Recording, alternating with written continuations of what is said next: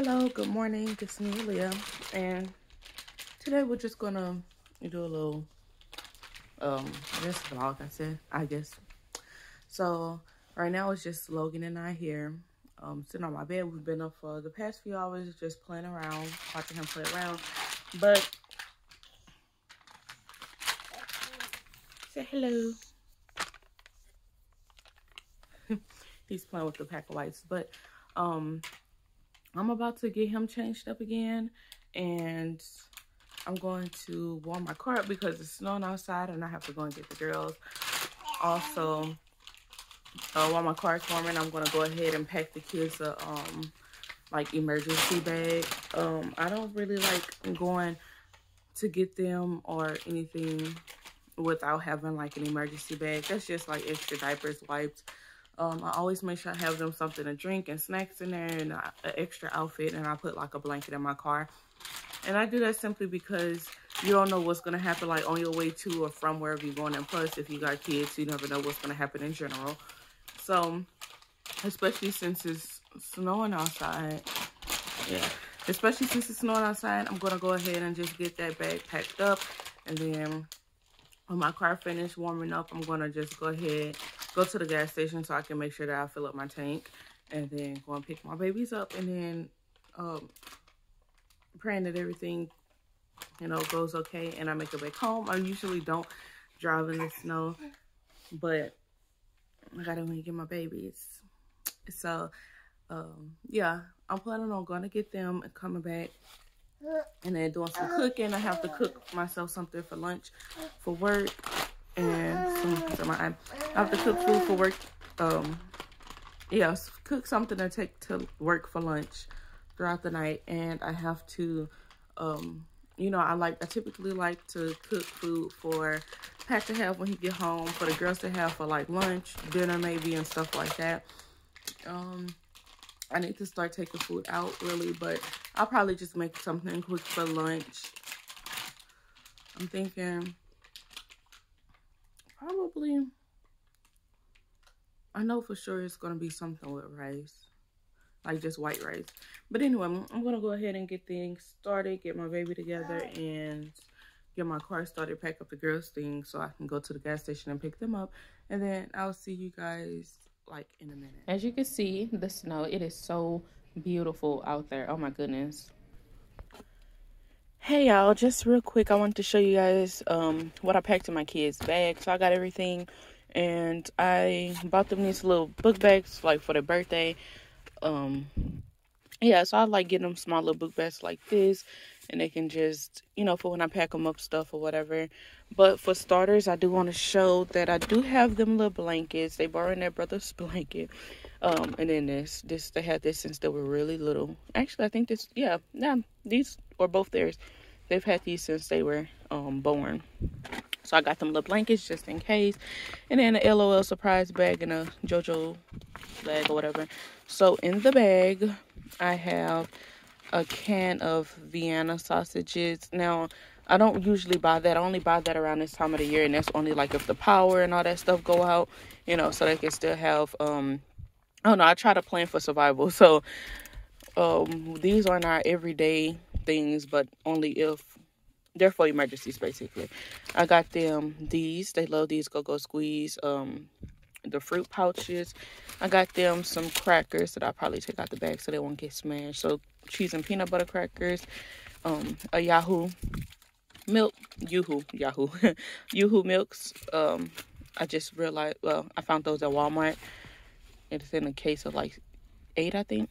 I got them bottled water. They love water only out of, they love water, plain water out the bottle. Now the flavored water they can have anyway. I normally get them like the small bottles, but yeah. And then just some wipes that they'll both share, so it's not in a bag. And I have them 3 diapers apiece and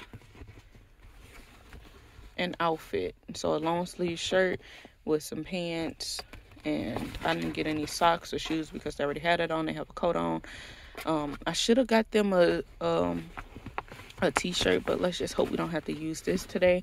I'm planning to get a like, I want to get like a suitcase, and it's about time where we'll put like different foods. Sometimes we'll order like MREs off the internet, and then get little things like the Vienna sausages and stuff that you don't really necessarily need to warm up, like via electricity or whatever.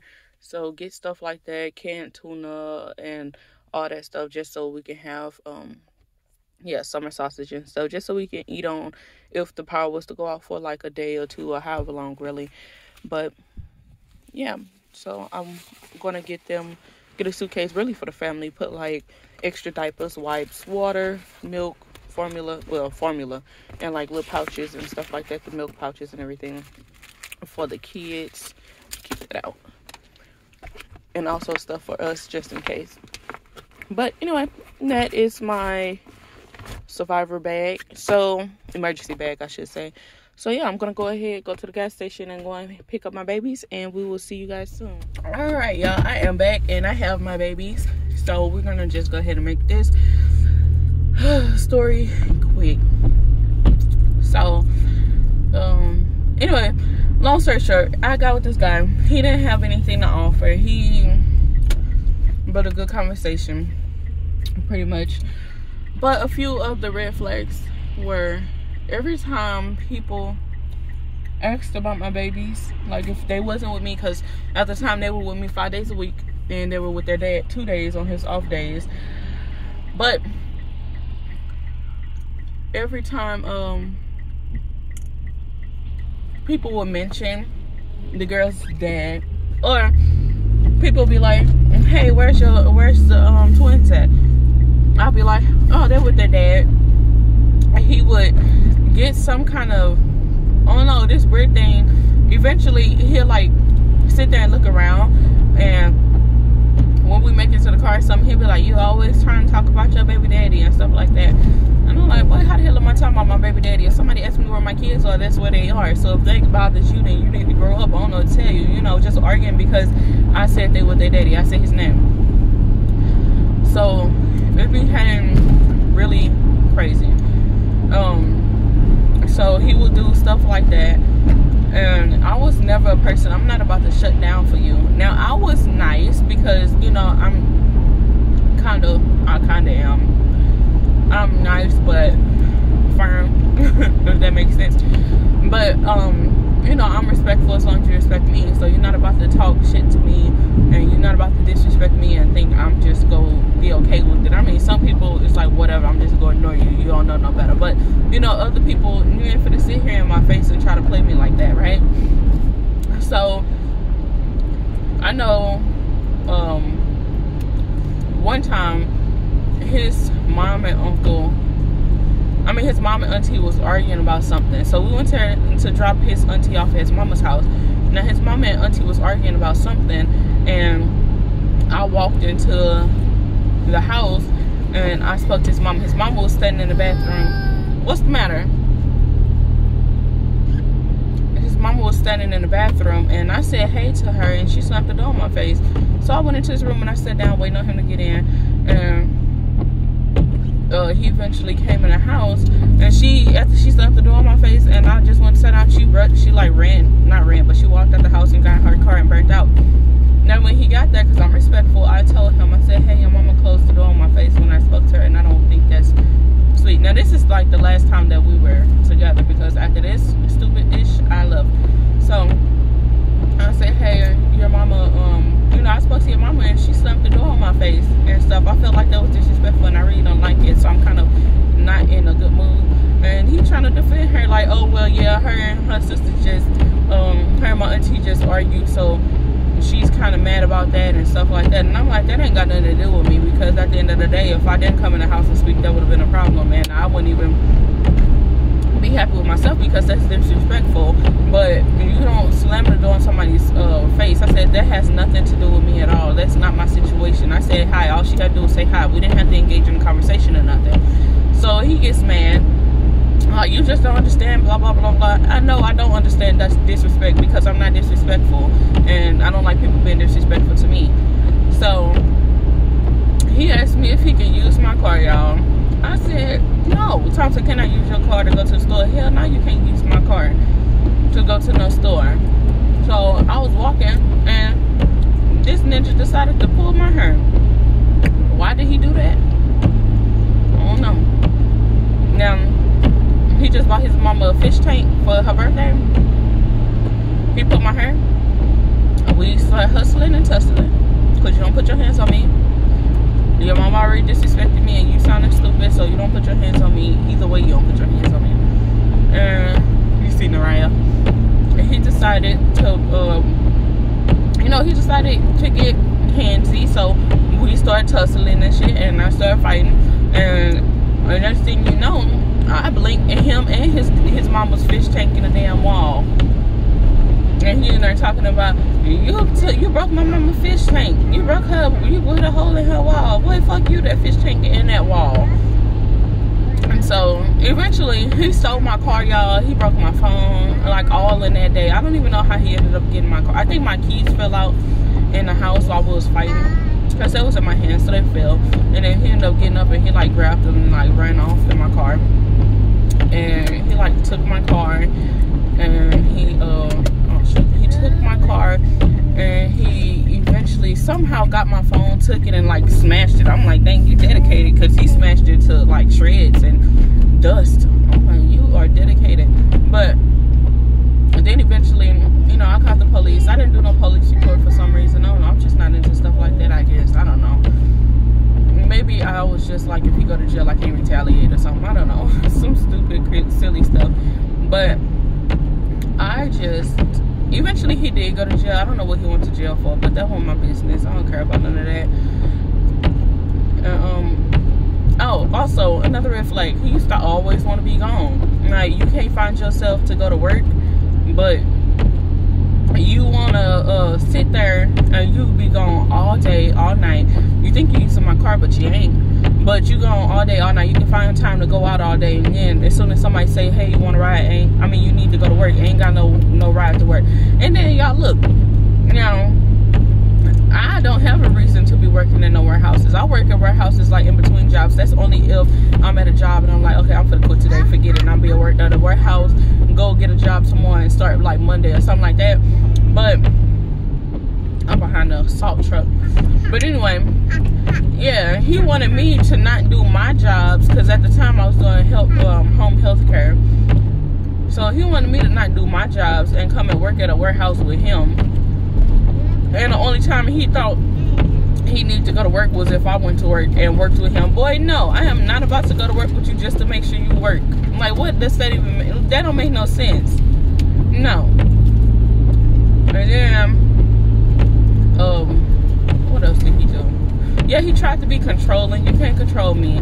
That one time he tried to put his hands on me, it backfired. And then look, he messaged me. He called me one day. He gonna say, oh, I thought you was sweet. I didn't think you was gonna do this and do that. See, you don't play with people like that. Yes, I am sweet. I'm cool. And like I said, I'm firm. When I say something, I mean it and stuff. I ain't finna play about my kids and all that stuff. We got room to joke, but not about my kids and important business.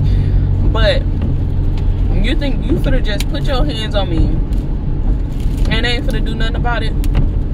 You think you gonna say what you want to say to me and ain't gonna say nothing back? You think you finna use my car to drop me off at work so I can go to work and make the money, and you think I'm finna take care of you in the process?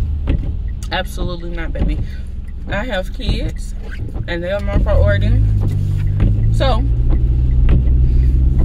anyway, I had to, after that my car ended up being damaged because he did something to the driver's door.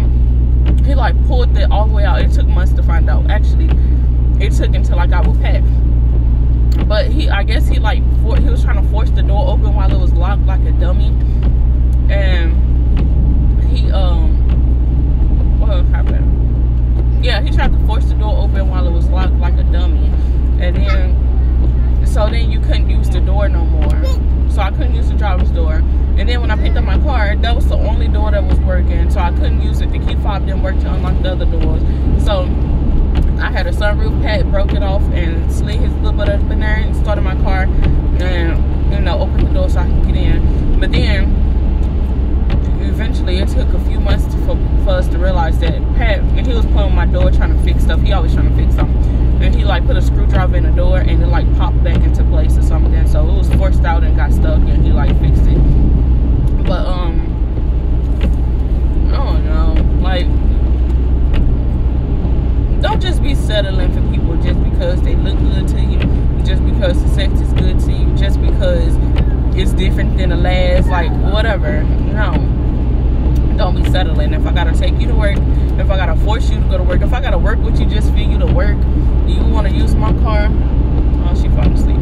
You want to use my car, or whatever the case may be, like, no, I can't do it. Like, pay attention to the red flags and stuff, especially the ones like if he trying to be controlling, if he trying to be abusive, if he you know, a narcissist and all this extra stuff. And then we went around his family a few times, and his family was like, you need to calm down and stop doing this and that or whatever. I guess he thought I wasn't gonna leave. Boy, please, I left the husband. You thought I wasn't gonna leave you? Another person marked off the list. But, and then it's like, it's crazy to think about though, in positives, on the positive side. It's crazy to think about because you don't realize what you missing while you waste your time with those people, wasting time trying to make it work. You're the only one trying to make it work.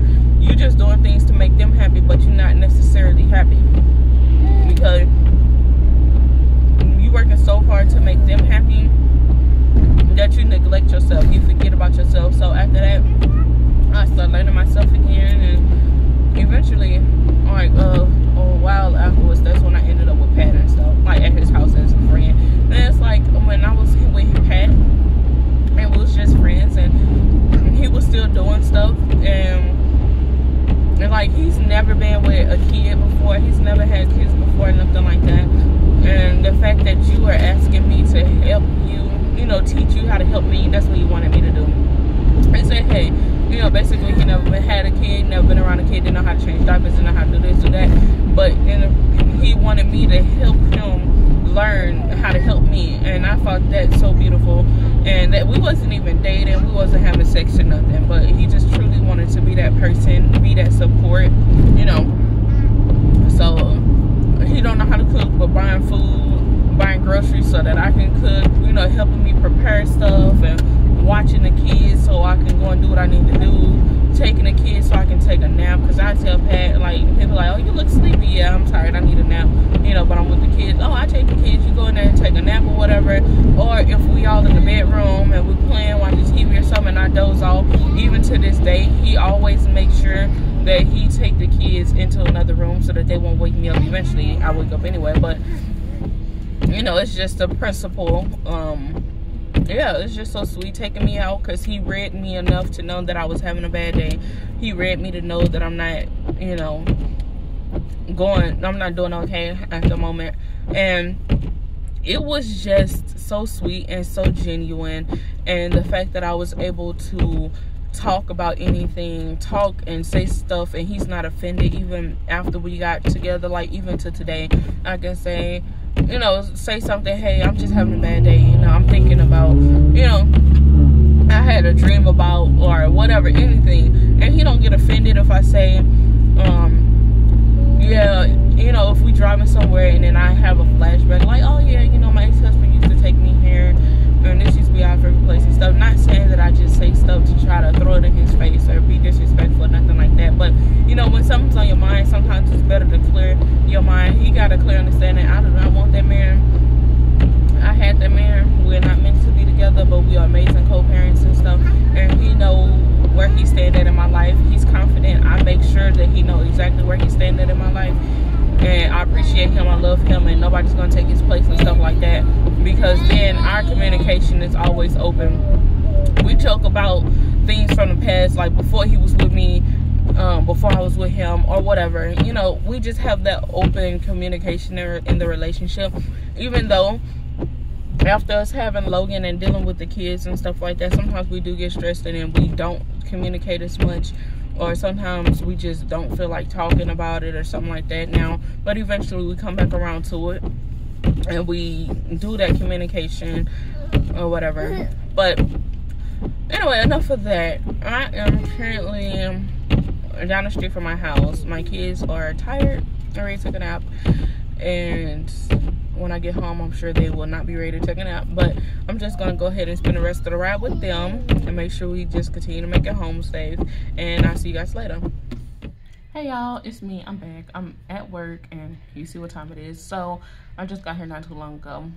Anyway, I was planning on filming something when I got home with the kids, but we got caught into some things. Like I started playing around with them and Logan and spending time with them. Then I started to cook. I had to get my work clothes together, and I cooked stuff for me to have for lunch for work. I cooked them lunch and dinner.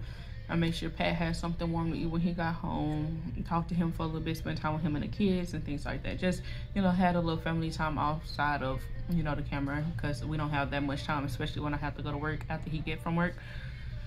So